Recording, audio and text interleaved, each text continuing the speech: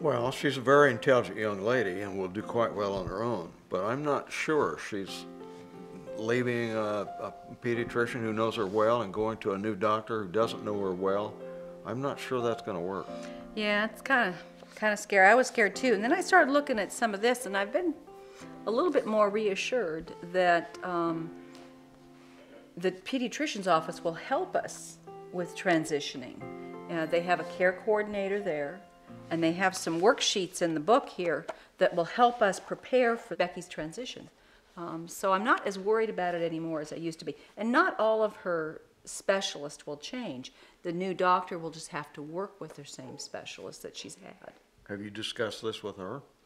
No, I think we need to, and I think we need to bring her in and let her look through this book with us, especially this part here where they have a Health and Wellness 101. It's not just about the change in physician, it's also about where she is in taking care of her own health care. I carry my insurance card, I track my own appointments and prescriptions. It's things that she can fill out whether she does, she needs to learn how to do, she wants to do, or somebody else is going to have to do for her. So I think that's... Maybe we should invite her in. I think we should. Becky? Hey, kiddo. What's up? You know I went to a support group meeting tonight, and tonight what they talked about was healthcare transition.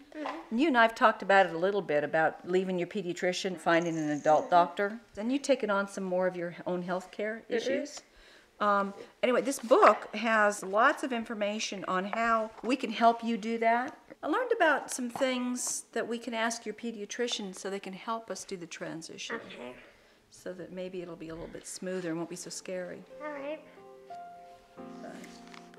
We'll get a pen and we'll go out and we'll sit at the counter and we'll fill this out tomorrow, okay? Okay. All right. You had filled out a checklist around some of the transition issues for me, so thank you so much.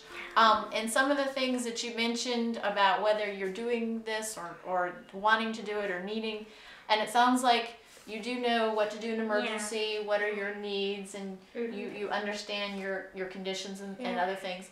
But some of the things you did mention that you wanted to start doing and needed to learn how is about calling in prescriptions and calling your doctor appointments. Yeah, I really want to take pressure off my mom.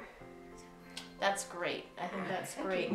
So we have a care coordinator that is going to help me. It's kind of our champion for transition here in the practice. And Lori will work with you on some other issues that you've brought up in this assessment.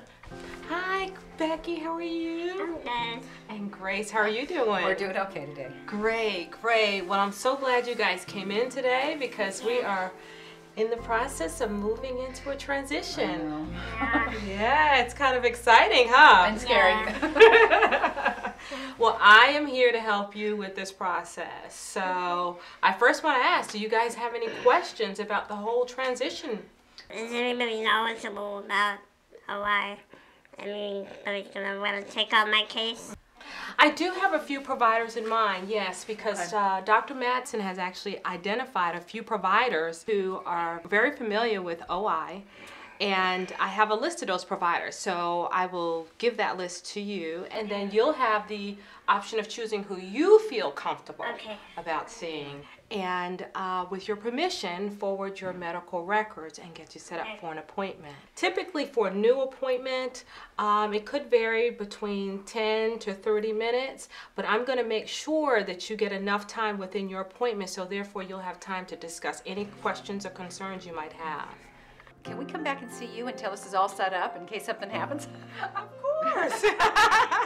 Of course. Our door is always open, so you can come see us at any time. All right. Yeah. Thank